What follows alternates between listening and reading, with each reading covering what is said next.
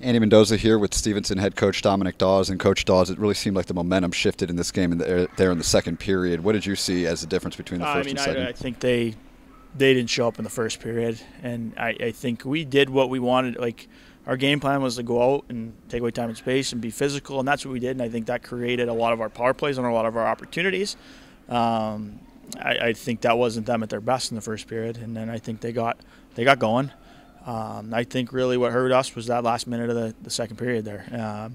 Just a couple. I mean, we knew we had to weather a storm at a certain point, but made a couple neutral zone turnovers late, and those couple quick bang ones.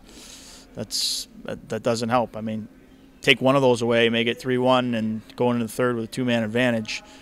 And obviously we didn't capitalize there, but you do capitalize. Like, you're talking about a whole different world, and that's what we were just talking to the guys about. There's no excuse. Like, I mean, that team, there's a lot of sophomores over there, but that program's done. It's been a top 5, top 10 team here the past 5 years. That's what our expectation is. That's where we're trying to go.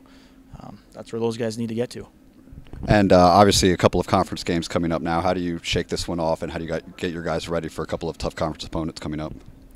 I mean, we just got to keep going, keep working hard, show up Monday, learn from what we did, and push forward. I mean, at this point, there's no crying over spilled milk, I guess, but we need more out of some guys. Our leaders need to do a better job on the ice and off the ice. They need to contribute more on the ice and off the ice.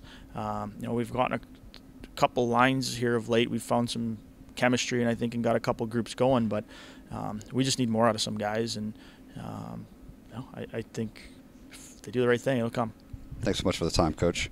For more on Stevenson athletics, you can go to GoMustangSports.com.